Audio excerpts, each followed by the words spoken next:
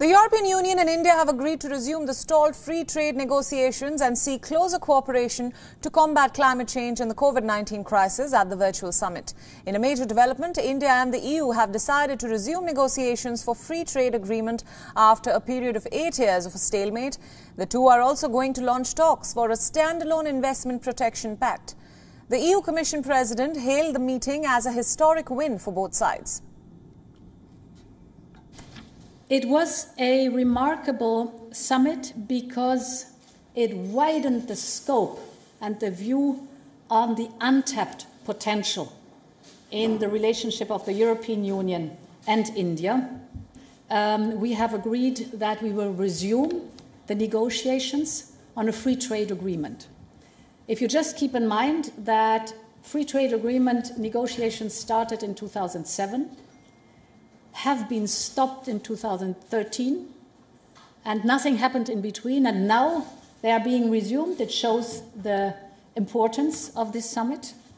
We will also launch negotiations on investment protection and of negotiations on the important topic of geographical indications. These decisions were taken during a virtual summit between Indian Prime Minister Narendra Modi and the heads of all 27 member states of the bloc. EU President Ursula von der Leyen also expressed her solidarity and support for India to counter a devastating second wave of infections.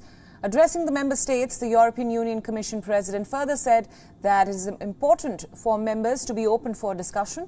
She added that the Union should have a closer look on the role of licensing and also should not lose sight of the main urgency, which is currently ramping up production of vaccines.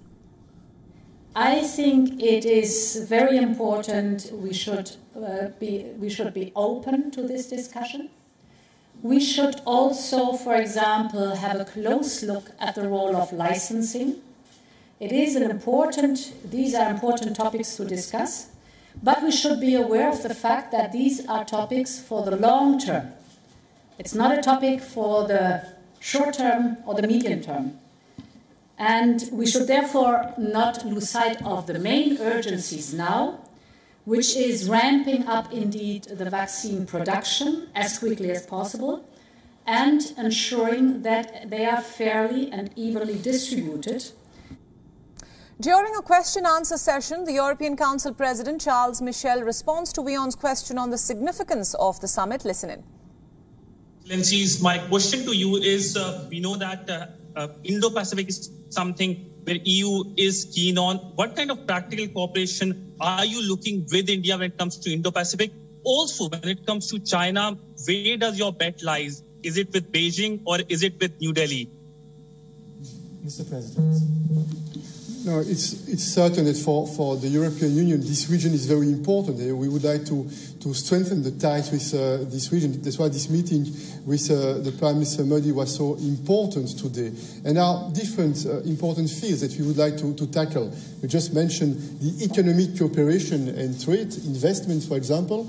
But there are other important topics like security, like the regional concerns also. We have also the same multilateral approach because we think that we need to strengthen the international cooperation.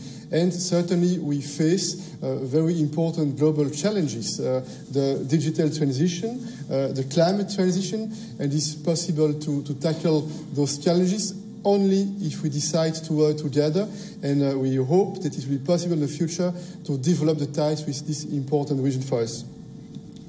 For more, WION's diplomatic correspondent Sidhant Sibil sends us more details in this next report. Take a look.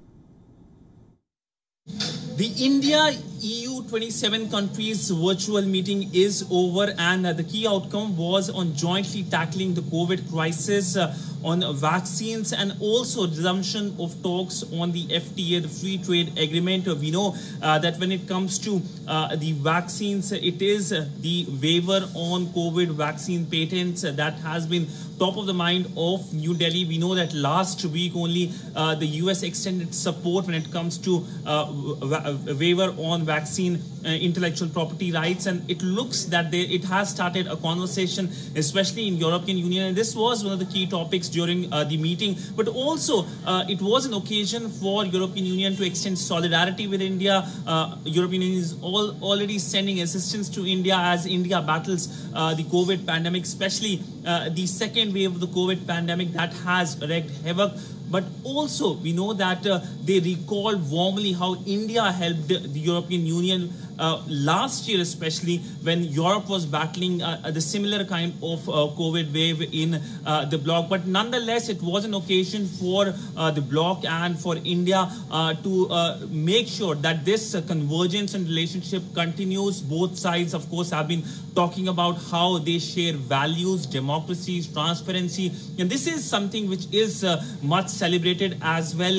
This summit, of course, marks a milestone in terms of the resumption of FTA, and after the talks, whenever they conclude, whenever the FTA is formally signed, it could be a major win-win for both European Union and India.